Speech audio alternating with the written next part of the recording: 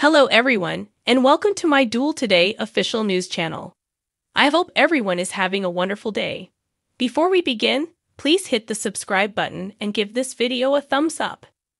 Stephanie wonders at home about Chad's sudden openness to giving Everett a chance. Chad tells a falsehood about having finally woken up.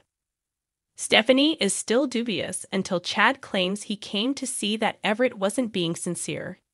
She assures Chad that he was correct. Though he now realizes there isn't, Everett did hold out hope that they would have a shot. If that's what she wants, Chad wants to put things right between them and take them back to their amazing past.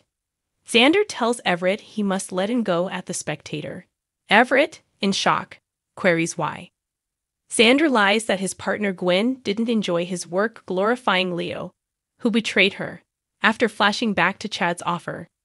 She then gave him a call to fire him. He is not believed by Everett. Steve believes that Konstantin had a helper during the kidnapping in order to appear heroic in Kayla's office. Kayla laughs at such a drastic suggestion. Like Kayla, Sarah thinks Konstantin is charming. But the day before Victoria was abducted, she did tell Maggie about her first worries regarding him. Steve believes that Konstantin hurt her. Sarah acknowledges that it's conceivable and explains that after Konstantin saved Victoria, her feelings for him shifted. Steve grinned and said his plan had been a hit. If Konstantin has a co-conspirator, Kayla asks, "Who the hell is it?" Steve plans to investigate. Alex accuses Theresa of pursuing Alex's inheritance as he marches inside the Kyriakis estate and confronts Konstantin. Why Konstantin would think that, and why is it relevant to him, is the question Alex poses. Maggie follows them, curious about the same thing. Although Konstantin regrets going too far, he was worried about Theresa's intentions. Alex assures him that he doesn't have to be because he got to know Theresa before they both realized he was Victor's kid. Theresa claims that she used to seek guys for their money. But that is no longer the case since she has too much self-respect. Maggie concurs that Theresa has made significant progress. With regret, Konstantin asks Maggie to pardon him. She can, of course. She is aware that his only concern is their family. Stephanie tells Chad at their apartment that they've been acting more and more like an elderly married couple lately, going through the motions rather than addressing their mutual objectives. Chad reasoned that it would be beneficial for them to have some alone time without the children. Try to make an effort to enjoy each other. That would be very nice for Stephanie. They share a kiss. Sarah tells Kayla she hopes Steve is mistaken about Konstantin after he leaves. She then admits that the experience of being kidnapped made her and Xander closer. She had previously been afraid to trust Xander, and even more afraid that she would allow herself to fall in love with him once more. They are currently watching to see what transpires between them. Even though Xander isn't her favorite person, Kayla still wants Sarah to be content. She remembers how her family initially disapproved of her relationship with bad boy Steve. She is aware of how difficult it is. However, Maggie is Xander's biggest supporter, as Sarah makes clear. Maggie takes Theresa and Alex to the kitchen at the estate so they may pack up leftovers to go. Konstantin is alone himself in the living room, stewing when Steve gives him a shoulder tap. As Steve outlines his discoveries in Greece, Konstantin's forced smile begins to dissolve. If he goes back to Greece and never sets eyes on the country again, he swears not to inform Maggie about his falsehoods.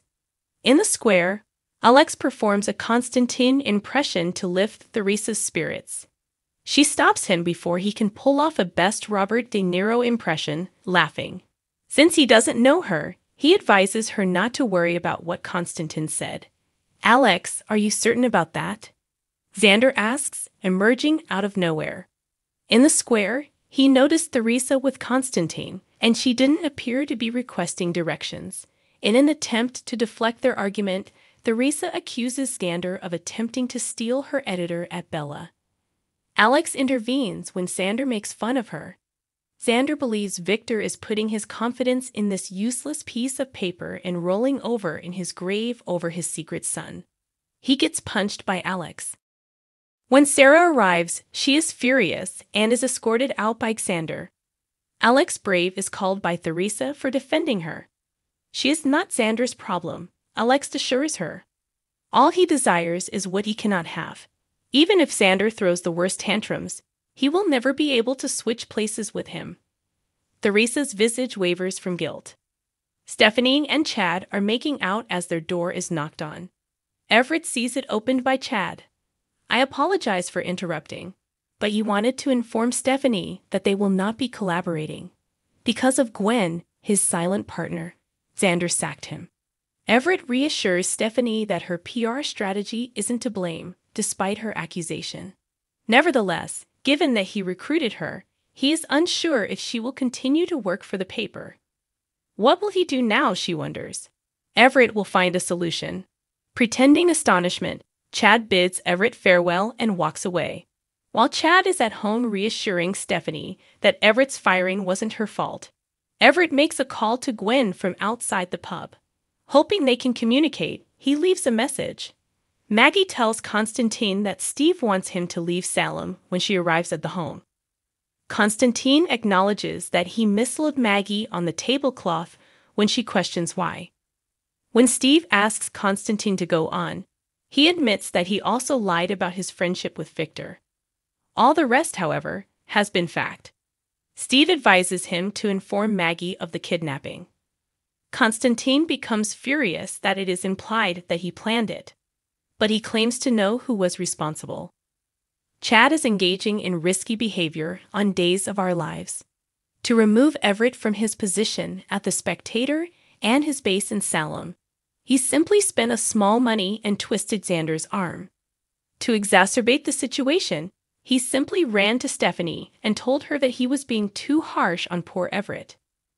There doesn't seem to be much chance left for their relationship when the truth about how deceptive he was in getting rid of Stephanie's ex surfaces. And trust us, it will, especially when he partners with someone as volatile as Xander.